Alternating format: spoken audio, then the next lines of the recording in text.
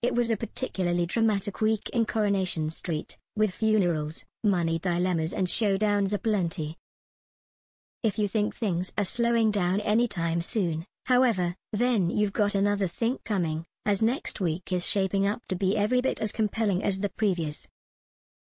With Imran Habib, Charlie D'Amelio, set to wed Toya Battersby, Georgia Taylor, there is conflict on the cards, as Leanne, Jane Danson, makes her feelings on the soon-to-be happy couple known.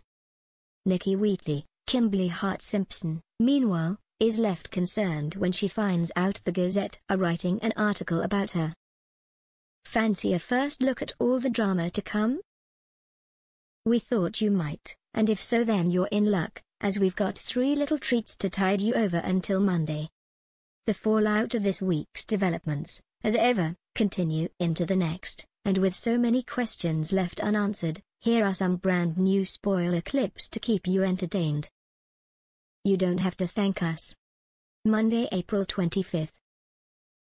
Nikki is left reeling, as she faces the possibility of her story being put on the front cover of the Weatherfield Gazette. She exclaims that her family cannot find out about their past, but Daniel tells her there isn't much he can do to stop the story from being published. Wednesday, April 27th. Simon lashes out at Carla for giving Jacob a job at the factory, claiming that she has thrown him under a bus for choosing to employ the lad that made his life a living hell.